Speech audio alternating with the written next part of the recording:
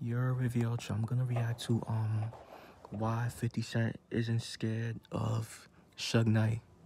Was somebody from the barbershop like punch you and knock you out after that? Like you be knocked out like from the guy from the barbershop do that? It changed and they be like, Suge's outside, and everybody be like, yeah. What do you want? The story of 50 Cent and Suge Knight is one that will be remembered and talked about for as long as hip-hop prevails. It's a real-life tale that digs far beyond your typical music industry games and beef. Undoubtedly, Suge Knight has put fear in the bones of many artists, producers, and executives who foolishly questioned his authority. However, there was another up-and-coming celeb at the time who wasn't afraid to face him, and now... Nah, everybody's scared, bro.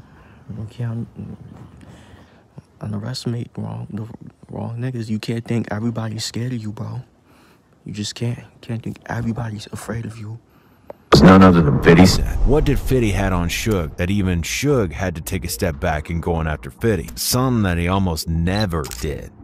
The first chapter of Marion Hugh Suge Knight Jr.'s biography begins in Compton, California on April 19, 1965. From his childhood days, Suge was bigger in size than most of his peers, and that's exactly what earned him the nickname Suge Bear. That stuck with him. His body size is what swerved him into football, the track and field.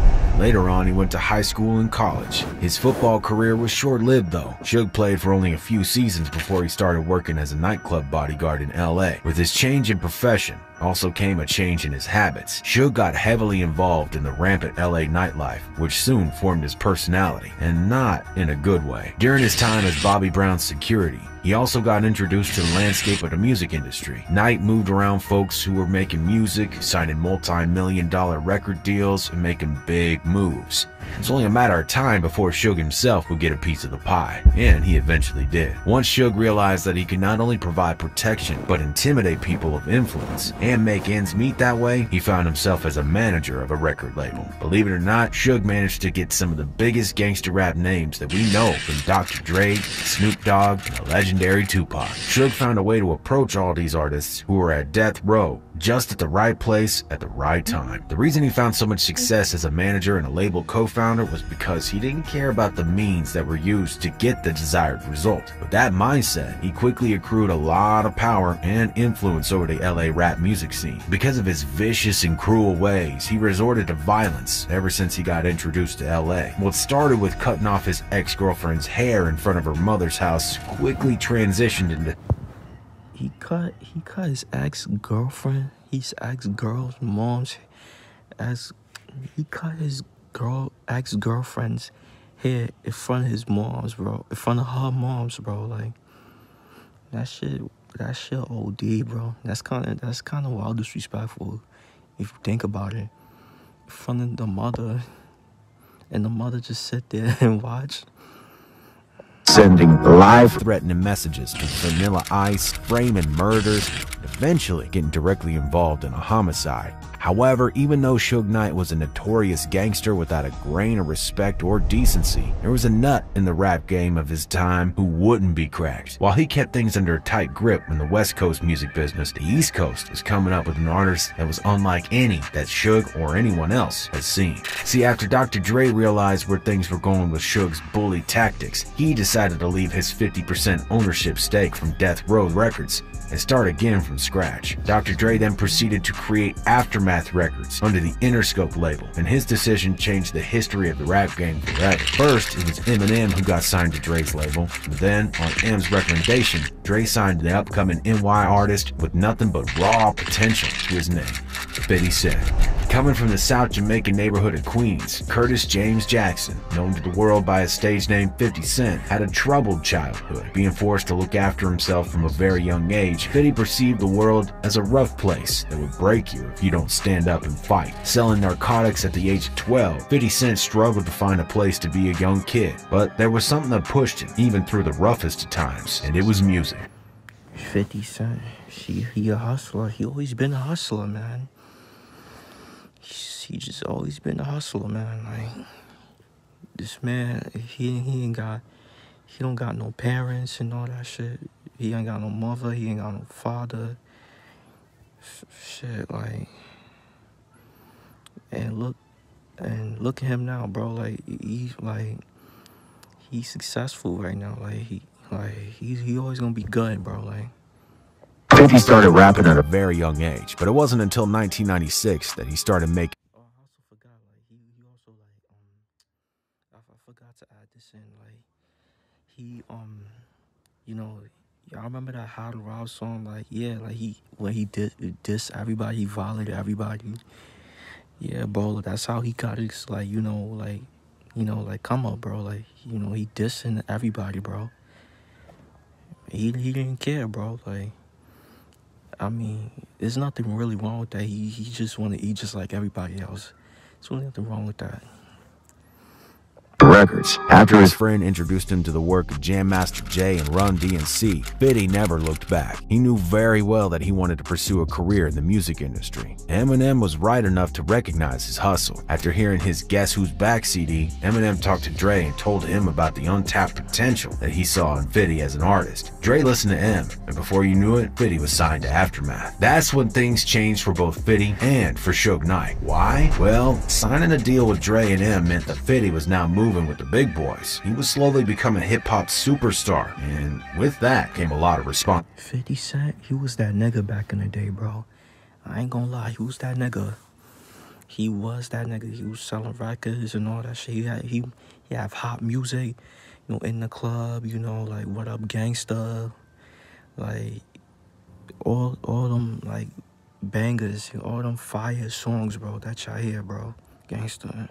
The amount of responsibility that makes you a totally different person. Around that time, Suge had just gotten out of jail after 5 years, and he got around to fixing the damage that was done to his record label. Little did he know that the person who would turn out to be his biggest competitor at the time was none other than that same person who was once signed to his label, Dr. Dre, and his freshly recruited talent, 50 Cent. Suge Knight knew very well that he wanted to accomplish anything, even remotely close to finding success with his Death Row Records label. He would have to assert his dominance. Meeting 50 Cent was an inevitable event, and in 2002 was when the first meeting took place. 50 Cent was in the studio filming the video for his now legendary track that skyrocketed his career called Into Club. At the time, he was accompanied by a group of his partners and friends who were with him at the set of the video shooting. However, during the production, one of the people started shouting, "Suge Knight is here!" And that's when things got a little messy. We were shooting in the club video, and somebody said, "Suge Knight here."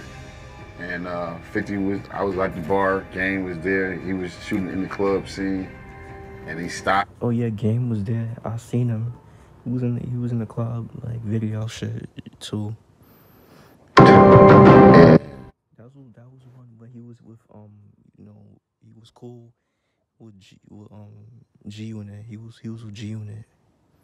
Suge came in with 30 Mexicans, like you said, which was weird, you know what I'm saying? He always wrong with the Mexicans. You know what I'm saying? And I just remember Smurf and 50 was like, "What's up, man? What you want to do?" Bang him. Yeah, Bang was like, what you want to do? He came, he was like, "Suge's outside! Suge's outside!" Everybody like, "Shit!" He was running, dropping shit. Like, man, everybody going, I'm in front of the camera like this. Everybody running. It was just gone. Yeah, now it kind of changed a little bit. Like when somebody from the barbershop like punch you and knock you out after that, like you be knocked out, like from the guy from the barbershop do that? Yeah, I heard about that. I heard like Suge got snuffed in the barbershop, bro. I heard about that, bro. I ain't gonna lie. It changed, and they be like, "Suge's outside," and everybody be like, "Yeah."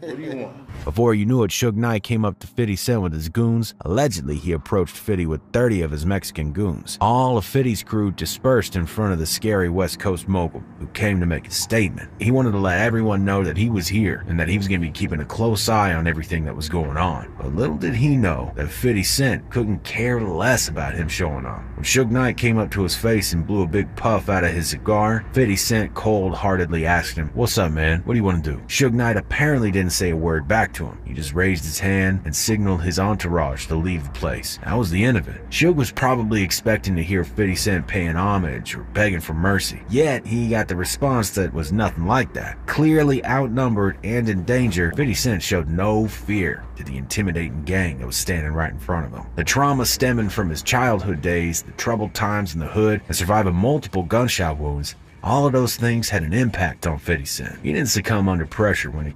50 Cent, that's just him, man. He has no fear, bro. Like, he don't care, bro. Like, that's him, bro. He's gonna do what he wanna do. He's gonna troll.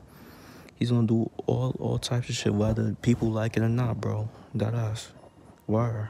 Came to hit him hard. Suge Knight knew very well at that moment that he had nothing further to gain by coming at Fitty. It was a failed mission. And after that, he and his crew left and Fitty continued on to make one of the most memorable rap videos of all time. Nobody knows exactly why Suge appeared that day. He was probably trying to send a message or to intimidate Fitty by letting him know that if he wanted to make it in the game, he'd have to go against him. But 50 Cent already went through the worst, so what could Suge possibly bring that Fitty wasn't already aware of? When you realize that your life isn't in your hands, fear dissipates. Some people become traumatized. Others, like Fitty, flip it, and it makes you cold, raw, and uncut. You figure you live your life the way you want, and if it's meant for you to die however, whatever, then so be it. No regrets. Interestingly enough, from that day on, Suge Knight's power and influence slowly started to decay. He became more reckless by the day, and his persona was chipping away at all the hard work that he once put in. Once again, he ended up in prison, and this time around, he was there to stay.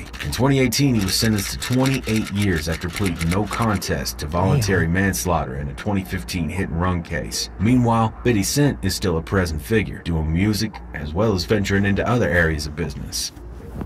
He's doing shows as well, like Power. I never watched Power. How was Power, though? Because I never watched that show day in my life, I ain't gonna lie. But, yeah, bro, like, that's the video. Make sure y'all like, comment, subscribe. What is y'all thoughts about this situation between 50 and Suge? And y'all know the vibes. Whoever you're checking out, you are.